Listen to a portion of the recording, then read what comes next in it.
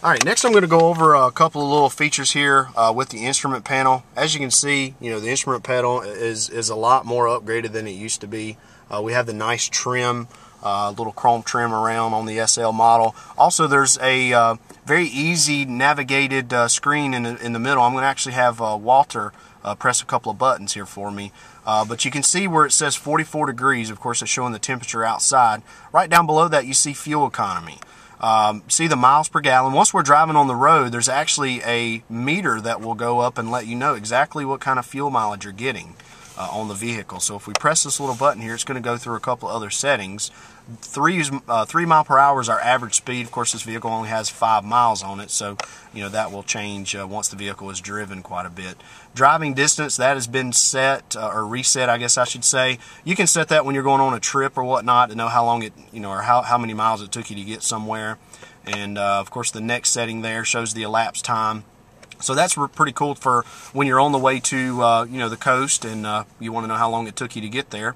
You can certainly find that out.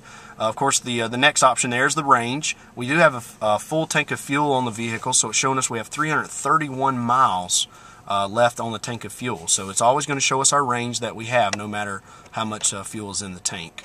There's a little setting menu there, of course, that just went by. That will we can set that for our maintenance, let us know when our oil needs to be changed and tires rotated, and stuff like that. So zooming back out, there's one of the biggest features that we have now on the Nissan Rogue, especially the SL model, is you see the not only do we have a rear view monitor here.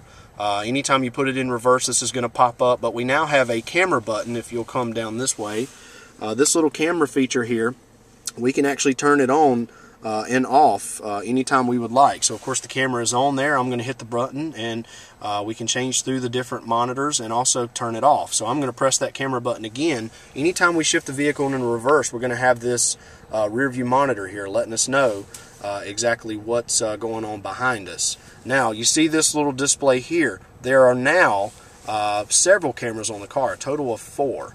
There are a camera in each mirror on the left and the right side of the vehicle. There's also cameras on the rear of the vehicle, just like for the rear view monitor, which is here. And then there's also a camera in the front of the Nissan logo, which actually shows you this way. So if I press this one more time, it's going to show me a side view of the vehicle. And you can scroll through the, and just see a different setting. So once we're backing up, you can actually see, and I'm actually going to back up towards a vehicle, so you can see which way, of course, we are going, and that way you don't run into anything. And of course, if you want to help yourself parallel park beside of another vehicle, you can certainly do that. And once we start getting beside of the vehicle, we're going to start seeing it come into view here on the side camera. And of course, you can see the shadow, but let's go on back. There comes the car into view, as you can see here, and you can see the vehicle here as well. So this is one thing that the Rogue and Nissan has really took advantage of, is the newer cameras. So what I'm going to do now is kind of do a little UE, and I'm going to pull right into this, or maybe not a UE, but we're just going to go right into this Altima. As you can see, we're actually going forward, so this camera here is now switched to forward, and of course it's telling me which way I'm going, but I can pull up, and as you can see here, it's showing the bottom, make sure I'm not running over any toys or whatnot, but I can pull up as close as I want to. These lines here are demonstrating how far away you are from an object. The furthest one is about 10 feet. This one here is around 7 feet. This one is about 5 to 3 feet. This one here is approximately about a 1.5 feet. So we can, of course, get a little closer if we would like. But this design here is mainly for, of course, it says check surroundings for safety. But a good story that I use is my wife has ran over my son's football probably about 3 times. I've had to buy him 3 different, it's either 2 or 3, different footballs. So this would prevent that from happening, or running over bicycles or whatnot. So I'm just going to put this thing back in park, and if you'll look here beside the camera, you also see the sport mode.